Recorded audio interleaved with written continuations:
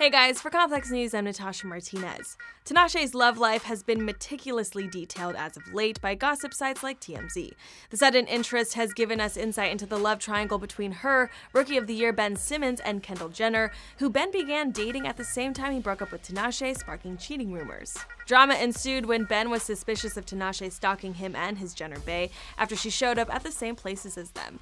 Tinashe reportedly was lying about Ben texting her, but then she just laughed off the whole thing. Paparazzi hound her every time she leaves the club, and this week was no different. However, now their questions are directed towards her relationship with another NBA star, Kevin Durant. The singer was spotted leaving the same LA hotspot as the Golden State Warriors player after this week's ESPYs.